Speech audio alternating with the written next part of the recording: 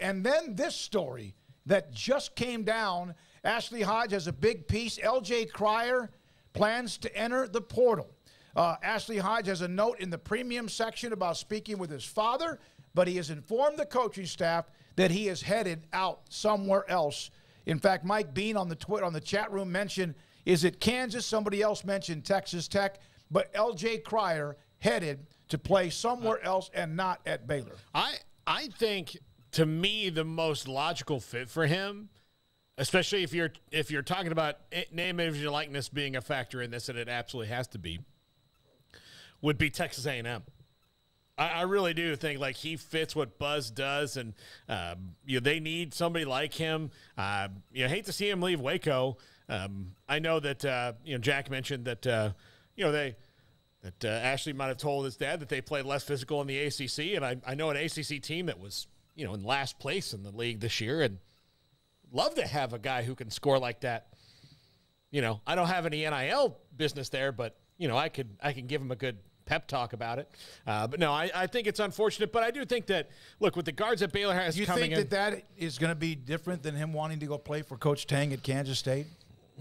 See, I don't know if that's, I don't know if those things are going to happen. Like the Scott Drew brotherhood, what.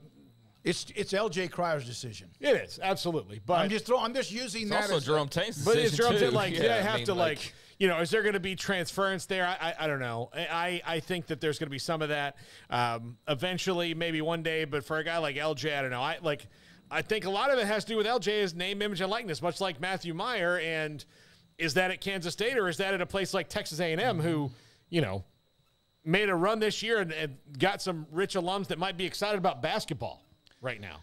I mean, I don't know if y'all remember when you brought this up like a week ago, and I said, yeah, we'll see as far as, him coming back, and you kind of looked at me weird, and I was like, I mean, we'll see. And sure enough, after he decides a week ago that he's going to test the waters of the NBA draft, even though most people know that he's not going to be swimming in those for very long, sure enough, he's in the transfer. I mean, I saw this coming a mile away. NIL absolutely at the top of the list, in my opinion, as far as, motivation goes. And if that's the case, which I fully believe that it is, at least that's one of the top leading reasons, then that's the water we're playing in now. So that's the pool he wants to swim in, and let's see what he's able to find. But that's absolutely no surprise, because that's exactly what I expected when he initially decided he was going to enter the draft, and then very much left the door open to returning to college. I don't know how often it's going to be where guys test the waters or say they're going to go exploring, and really that leads them right back where they were. Especially, a guy like him who for a fact will have Big 12 teams and beyond having already contacted him, I'm sure. So, yeah, that's a bummer for Baylor basketball, but I was kind of set up to prepare for that, or I was in my head, I was already preparing for that.